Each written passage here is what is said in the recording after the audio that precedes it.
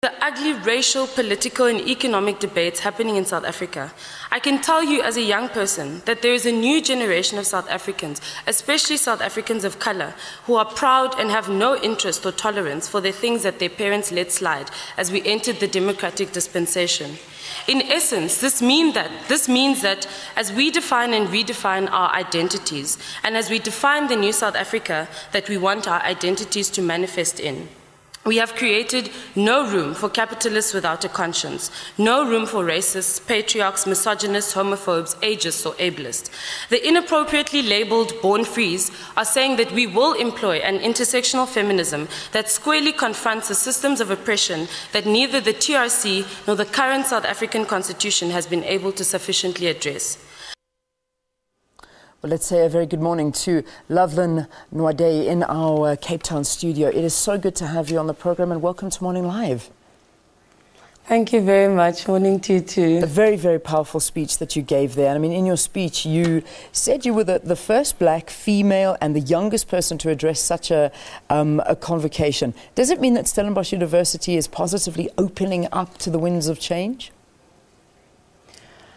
I think it would be slightly arrogant to say that because a young black woman did address the convocation that it means we are opening up. I don't think that's the only indicator. But I think apart from that, the university is making an effort to become a lot more transformed, to open up. But it takes time. I think in 2016, we shouldn't still have labels like first woman or first black or first young person. Those shouldn't feature in a 2016 dialogue. Yeah. Well, let's go back to, I suppose, your invitation to address this convocation. How did this all happen? Well, I mean, the convocation of Stellenbosch University has an executive committee, and I think essentially every year the executive committee decides who they want to invite, and I'm assuming that goes really with the spirit of what that executive committee wants to achieve and communicate to the rest of the alumni body and the university. So I think that's how it came along. So I was invited last year in April to come and speak at the university's convocation, and I was definitely quite honored to have been given that opportunity to come and address the alumni of our institution. I don't think it's something that is afforded to anybody, so it was really humbling to receive that invitation. It certainly is. Well, let's try and get into the meat of your talk now and what you were talking about. You focused on the inequality and what you referred to as the faulty economic policies the country has taken. What do you fault about these economic policies as a young person?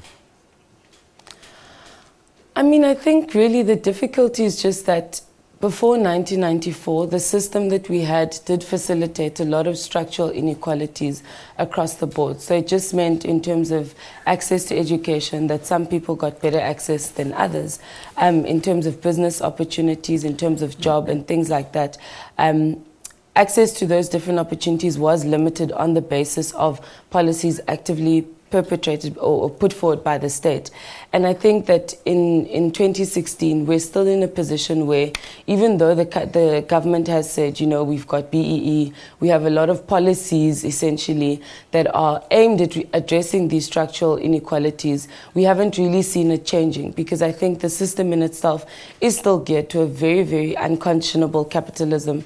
I think it means that essentially today, black South Africans still don't have adequate access to education, adequate access to basic amenities, adequate access to proper jobs. And I think that those are things that require a bit more of an aggressive approach in order to deal with them. Yeah. In your talk, you also quoted Kayed Langa, saying the problem is the victims of apartheid actually started to forgive the oppressors before any apology was actually given. And the greatest tragedy that we faced with is a failure to acknowledge any wrongdoing. Having said that, where does healing even begin when something like this happens? I think it's difficult to have healing when we haven't had, you know, a catharsis moment, when we haven't looked the devil in the eye and called him out for what it is essentially. And by saying that, obviously I'm not saying white people are devils. What I'm saying is that I think it was an abnormal transition process. I think anybody that has gone through a significant trauma in their lives doesn't just overnight forgive and move on. There's a process, there's anger, there's denial, there's grief, there's depression.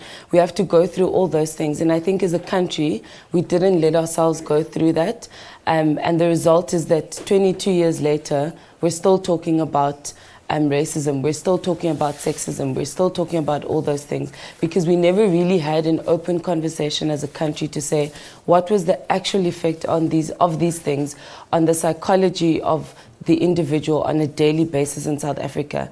I think we approached it on a macro level, and then we used policies and we used the TRC and we used this and that to brush over it.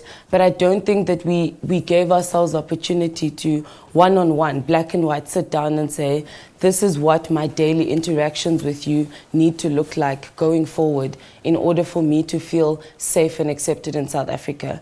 And I don't think we had that conversation as individuals, and that's why we're still facing the things we're facing now. Well, thank you so much for coming in and talking to us here on the program about this talk and some of the views that Lovelyn Nwadeyi delivered at the Academia and Alumni on Change, and it was quite a moving speech. But just to tell you what Lovelyn since then has done, I mean, she's managed to obtain her degree cum laude and is now moved into the financial services industry and is working exceptionally well. So congratulations to her.